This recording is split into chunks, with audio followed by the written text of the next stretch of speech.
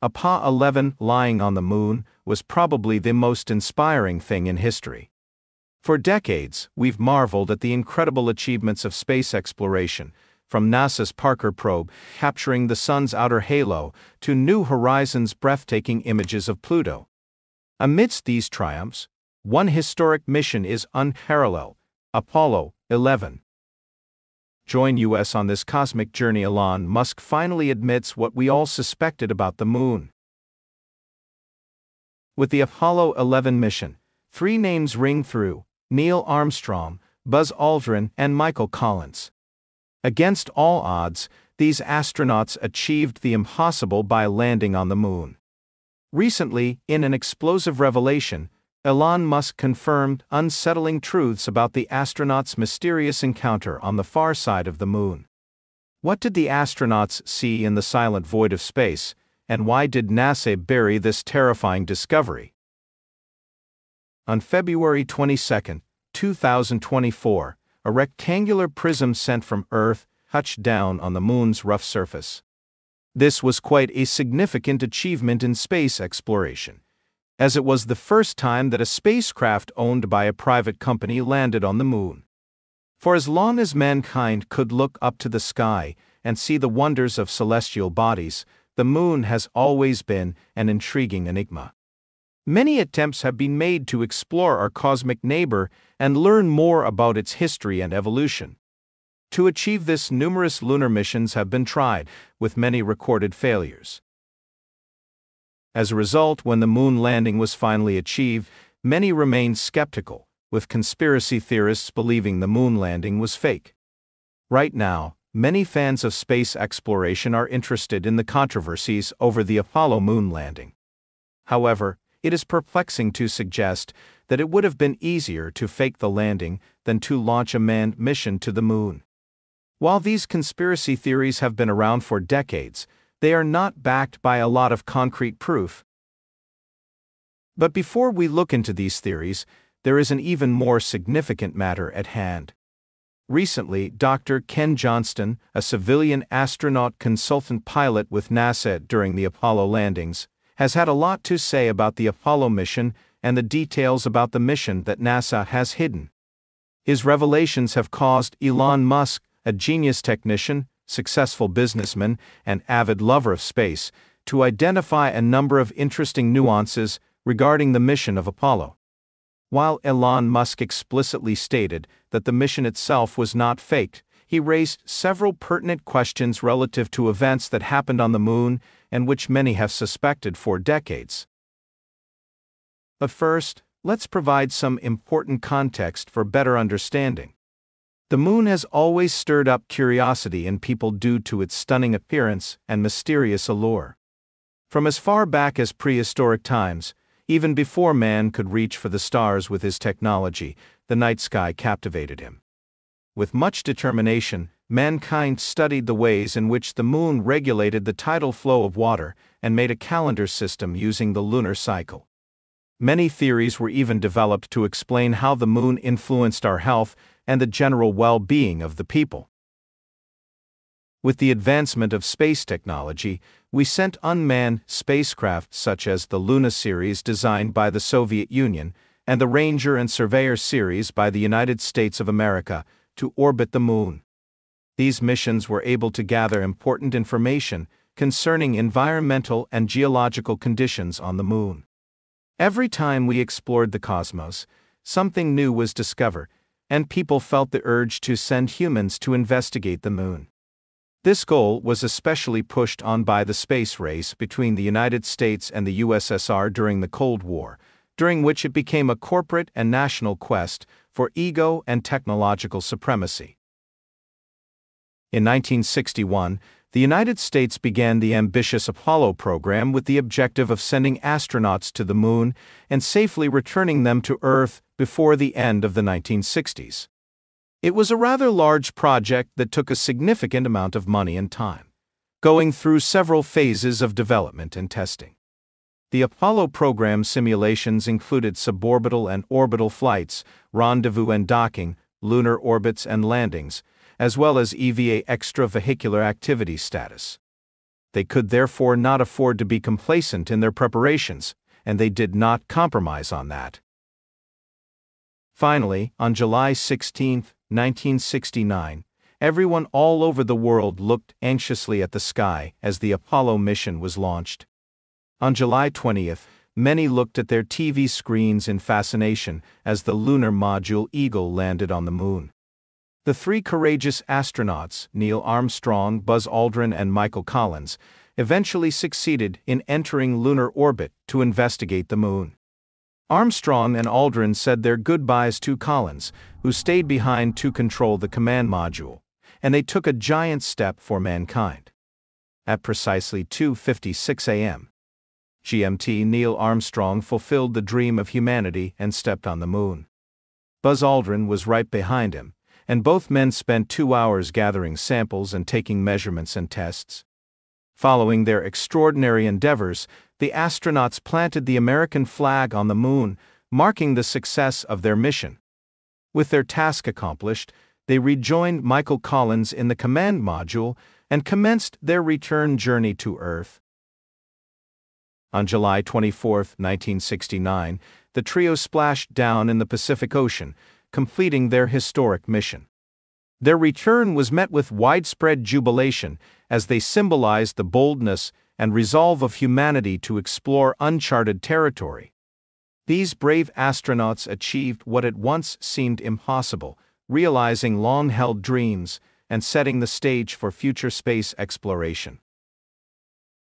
From a scientific perspective, the Apollo missions yielded invaluable lunar samples.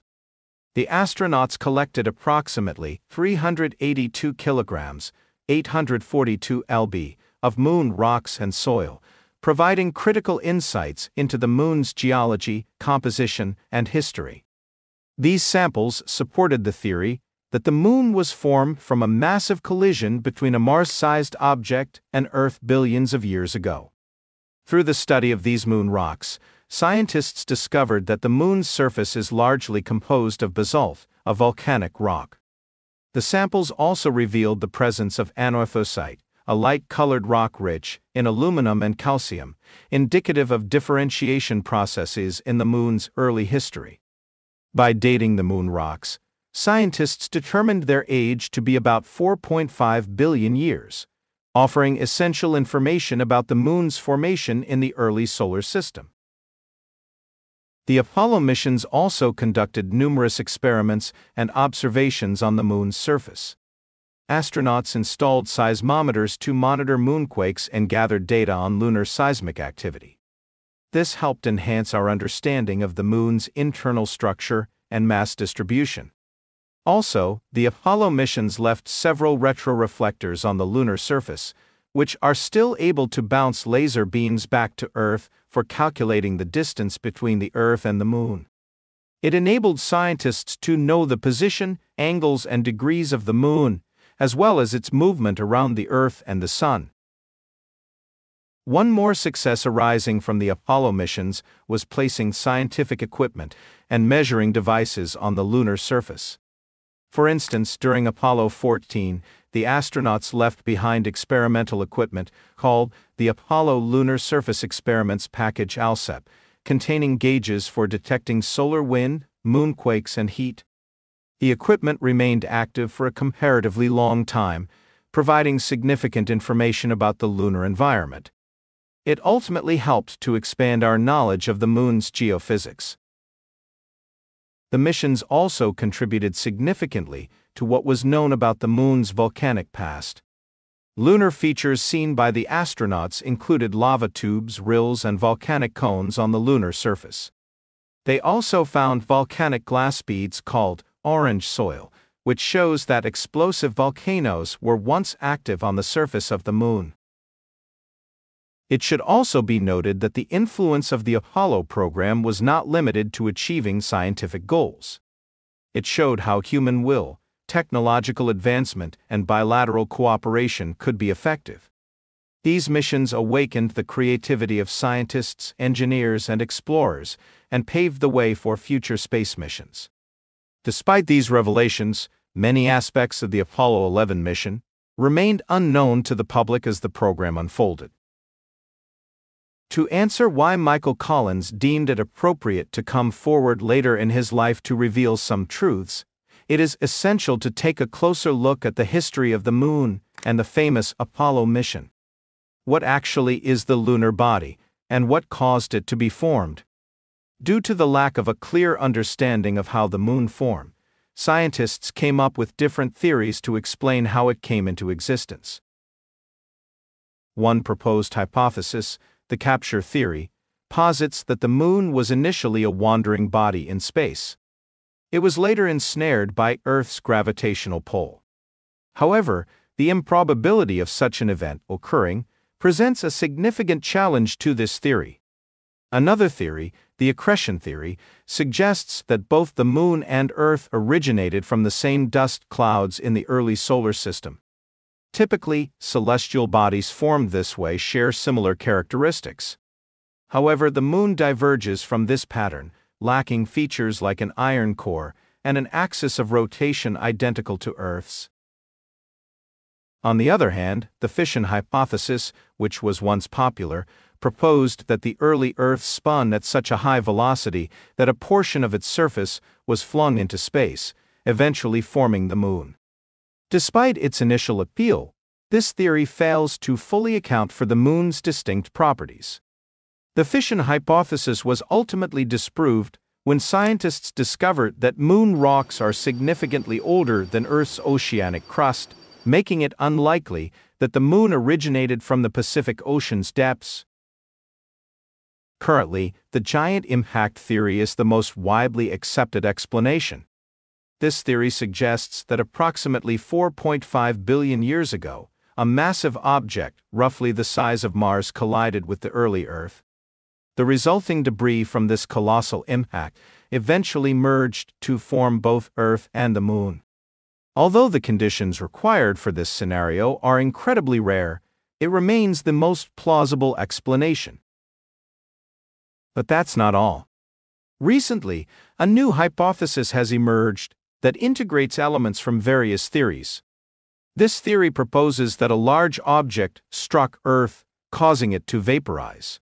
The resulting vaporized material, called a synestia, rapidly rotated and expanded into space. Within this vast cloud of gas and debris, a small mass began to form through a process called accretion. Eventually, this mass solidified, giving birth to the Moon as we know it. These theories, though complex and sometimes contradictory, highlight the challenges and mysteries surrounding the Moon's formation. They reflect the scientific community's ongoing efforts to uncover the truth about our celestial neighbor. With the development of these theories, one particular intriguing fact that has sparked debates is the existence of an artificial moon. Now, an artificial moon refers to a satellite that has been created or placed in orbit by a civilization, serving as a replacement or companion to the natural moon. Such an idea is typically considered in the context of advanced extraterrestrial civilizations or futuristic human societies.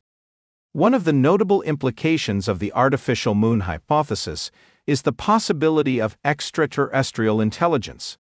Proponents of this theory suggest that if the Moon displays characteristics consistent with artificiality, it could signify the presence of an intelligent alien civilization that constructed it. This idea is connected to broader concepts in the search for extraterrestrial life and the potential for communication or contact with other intelligent beings.